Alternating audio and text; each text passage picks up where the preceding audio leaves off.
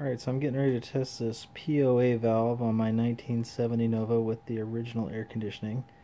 The pilot operated absolute suction throttling valve is this guy here, which sits at the exit of the evaporator, and it keeps the evaporator pressure at a constant so that the evaporator doesn't get too cold and freeze.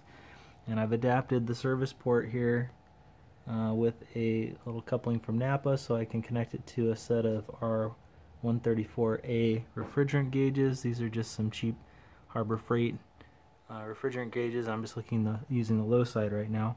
And what I'm going to do is I'm going to put some compressed air with this nozzle into the evaporator. This is the inlet of the evaporator at the thermostatic expansion valve, and hopefully this will open up at 30 psi and maintain 30 psi inside the evaporator. So let's see what happens.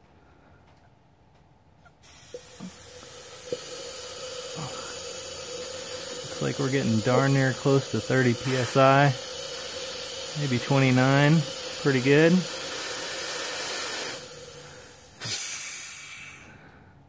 And that's all that POA valve does.